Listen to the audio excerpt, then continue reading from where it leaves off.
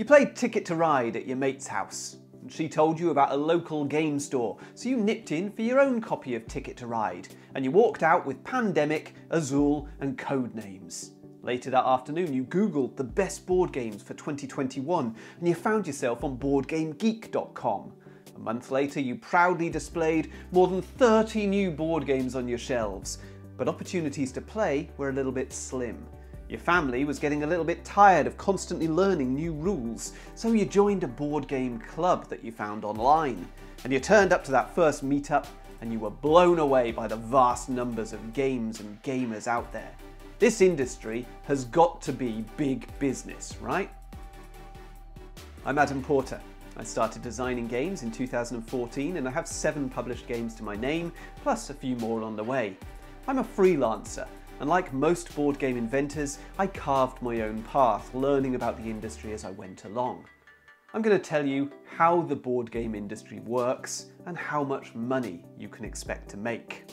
This is where the picture starts. A child playing with their parents and siblings, a teenager role-playing with their mates, a party game following a dinner party, or a strategy game with a bunch of hobbyists. Gamers venturing out to gaming meetups, or perhaps playing with friends over a pint in the pub. Or maybe they like to play online or on a mobile app on their commute to work. This is the core of the board game industry. This is the bit which really matters. So where do these games come from? How does the collector get their hands on the latest hot release? And where can the parent pick up a reliable, familiar old classic? A copy of Monopoly to entice their sullen offspring away from their PlayStation. Good luck with that, by the way. So these are the main avenues by which consumers are purchasing physical games in 2021. The largest sector, of course, is still the mass market. Sales of classics from Hasbro and Mattel eclipse anything coming out of the hobby side. But there's certainly far more crossover than you would have seen a decade ago. The most popular hobby titles are starting to hit mass market stores, and it wouldn't be a surprise to happen across a copy of Ticket to Ride or Codenames in a bookstore or a toy store or even a supermarket. It wasn't always this way.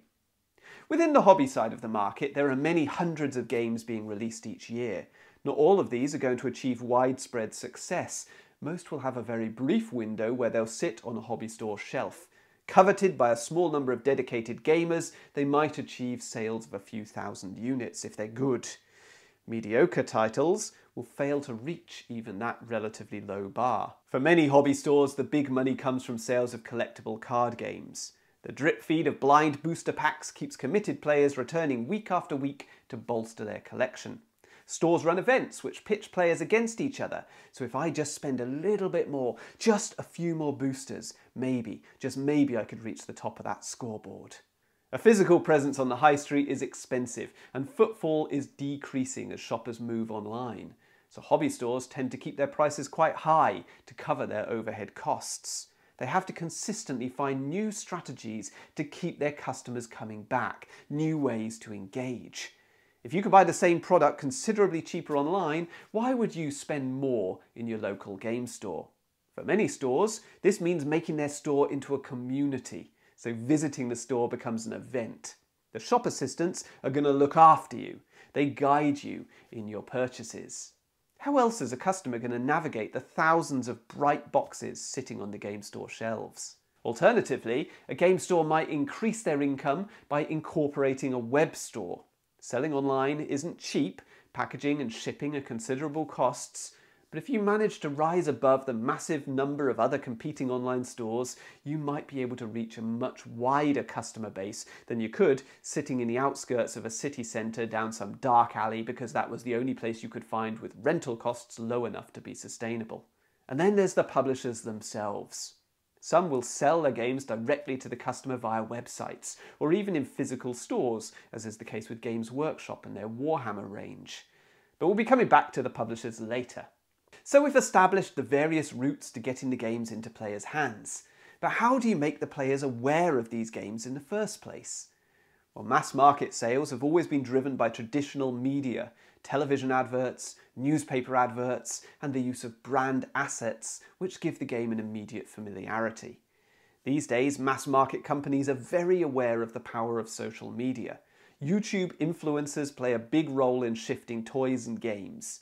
Even better if the game is immediate enough and funny enough that people share videos, photos and tales of their games on Facebook, Instagram, TikTok and YouTube. An organic, unforced viral video of a product shared by an accidental brand advocate can do wonders for sales.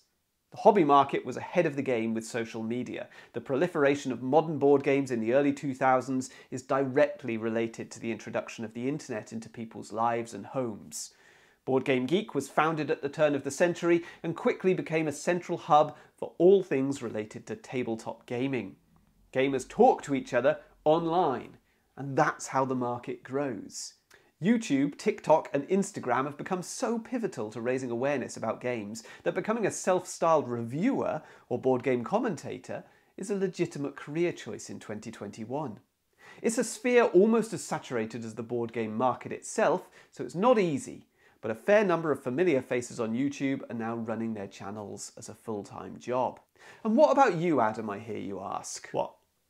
Well, how much are you earning from YouTube? Do we have to talk about that? Well, I think we should be transparent. About £20 a month. Sorry? 20 pounds a month. Could you speak up? £20 a month, all right? You happy? Jeez.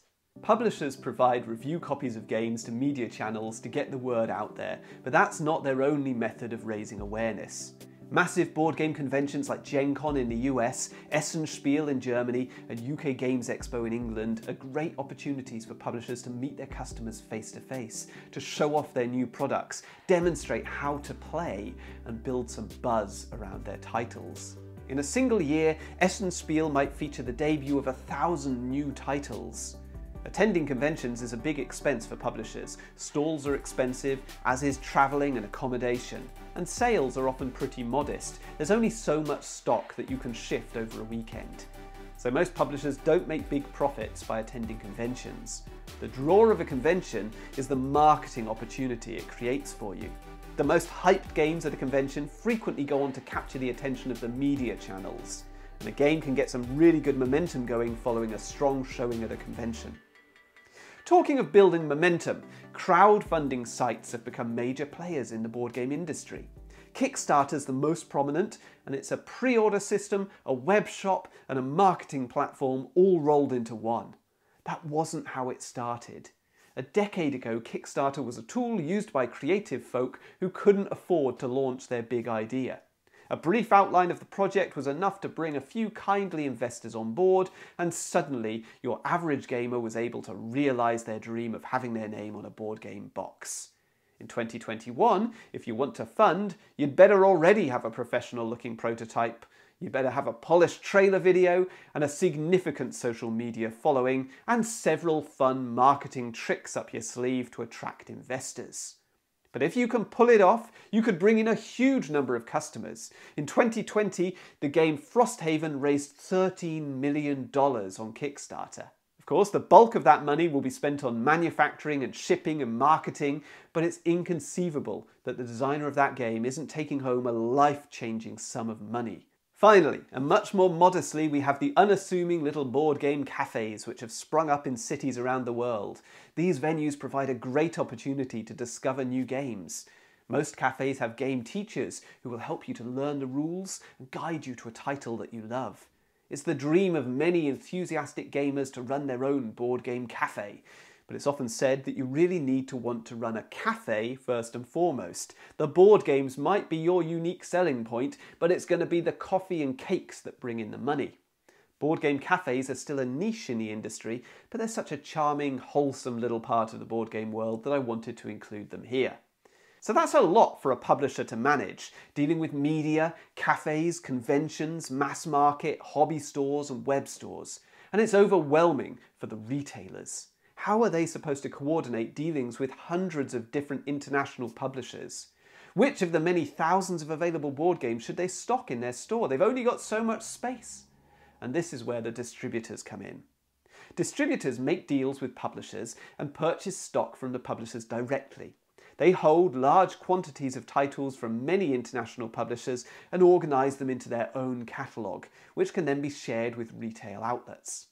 It's hugely beneficial to the retailer because they only need to deal with 2 or 3 distributors instead of hundreds of publishers, and then there's enough product available to fill their shelves. And it works well for the publishers too. They don't need to build relationships with thousands of game stores around the world. They can leave that to the very capable distributors. So we've dealt with our finished product, we've promoted it, got it into players' hands. But how did the product get made in the first place? Well, let me introduce the other major player in the board game industry, the manufacturer. There are a number of manufacturers around the globe, but the majority of games are put together in China. These companies have huge expertise in this area, and they're able to build fantastic games based on a publisher's weird specifications, including all the crazy, wonderful components that they're asking for. Shipping the games is a huge logistical feat, and in 2021 it's a bit of a nightmare, but that's a topic for another video that I'll be posting this afternoon.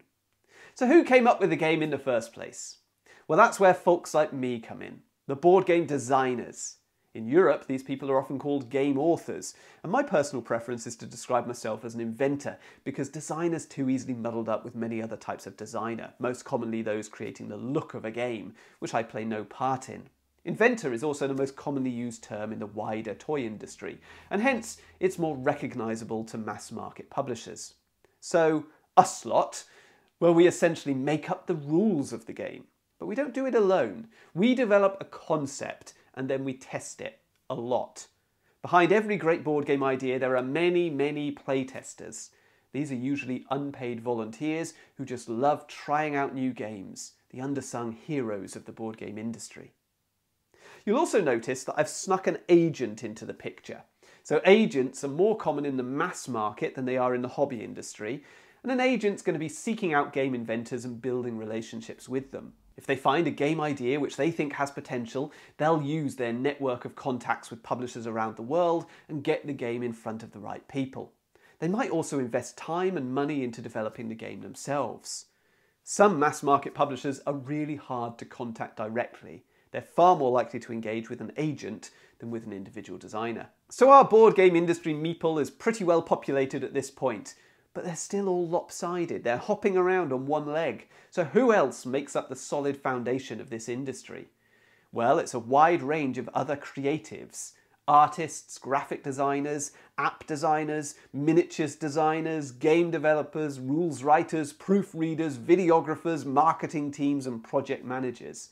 All of these people work closely with the publisher. They may even be directly employed in-house, and they lift the game concept to give it its identity and make the game truly special. Now, I'd promised that I was going to get into finances. So how much does a board game cost to produce? And where does that money go, the money that you spent in the game store? Well, if we use the universal board game currency of wheat, then we can imagine that a hypothetical board game costs 5 wheat to manufacture. But the manufacturer needs to make a profit, so they sell the final version to the publisher for 10 wheat per unit. Now the publisher wants to take their cut, so they sell the game to a distributor at the cost of 20 wheat per unit. The distributor takes their cut and sells the games to retail stores at a cost of 30 wheat per unit. The retail store has huge overheads to pay to keep their store afloat, so they sell at the recommended retail price of 60 wheat, and the chain is complete. Aha! But what about the inventor, the person without whom none of this would have been possible? Well, they're paid by the publisher, usually by way of royalties for each copy sold. So a typical deal might be 5% of the wholesale cost, by which I mean the inventor receives 5% of the wheat paid to the publisher by the distributor. In our hypothetical example, that means for a game costing 60 wheat, the inventor will receive 1 wheat, or thereabouts. So if we imagine a successful big box strategy game with a retail cost of $60 or 60 British pounds, a good first print run might be 10,000 copies. Maybe the game takes a couple of years to sell out, and then the game is never reprinted. The inventor receives around $10,000 or £10,000 spread over those 2 years. They may well never see another penny thereafter. Of course, these are massive ballpark figures, and the finances of each game and the agreements between the different parties is going to vary massively. But if we look at a small box game, Something scaled down with a retail cost of around $12 or £12. Well, the inventor's income is much lower. Perhaps the game sells in slightly higher quantities, although that's by no means certain, but it wouldn't be at all unusual for an inventor to walk away with only a few $100s in royalties or just pushing up into the thousands. Of course, there's more money to be made if you self-publish through crowdfunding sites, but then you need to remember that you won't just be the inventor, you'll be taking on the role of publisher, dealing with manufacturers, artists, various different creative types, distributors, retailers, and taking all of the risk on yourself. Whether that's appealing to you is going to be a really personal decision. For me, thus far, I've always preferred the protection of licensing to publishers. The reality is that most board game inventors work freelance in their spare time alongside another more stable career. I'm a dentist. But increasingly, I'm seeing peers of mine managing to achieve a sustainable income from game design and making it their full-time occupation. Usually, these designers have at least one evergreen title under their belt, a really popular game which just keeps on selling. Or maybe a range of games with new titles released in the same series on a regular basis, ensuring a steady income. If you'd like to find out more about pitching to publishers, check out the video on the topic by clicking on the link above. And you can find many other videos about game design and the industry on my channel, so please subscribe and hit the bell to make sure you're notified of upcoming videos. In another video that's posted today, I'm taking a look at the effect of COVID-19 on the board game industry. So make sure you take a look at that video too, and I'll see you next time. All the best.